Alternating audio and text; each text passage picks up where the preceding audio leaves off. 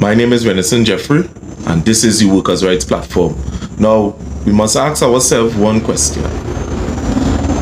Did the contractor who is working on the road in Chatham, did he abandon his job? Or Kennedy is lying? Which one? You're in Chatham already. Just go a little way down the hill. Take your time on that. Alright, man. Right, no heavy vehicles supposed to be passing on this, but this is one going down. Right. So we asking folks to share this live. We doing it on the personal page. Right. So we down in Chatham. They would have had a protest yesterday here.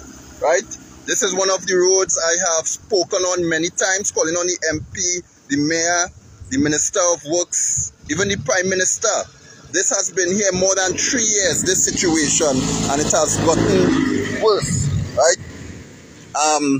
They have stopped the school buses, the gas trucks, and other heavy vehicles from passing on this road, right? And I'm going to show you why, right? My name is Anthony Nicholas Williams. I'm the leader of the Trinidad and Tobago Democratic Front, and I'm calling on all citizens in Trinidad and Tobago, fellow Trinbagonians, to call on the administration, the PNM administration, and the Prime Minister to call the local elections now. Call it now. This should be the call of all citizens across the country. Right? So we would have put this out many times on the behalf of the Chatham people. Right? This is what the Chatham people is driving on.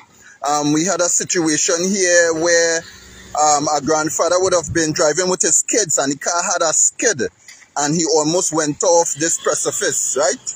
So we have one side of the situation here. A couple of weeks when I passed through here, where I did a live on it also, right? But now it has gotten more thinner, right?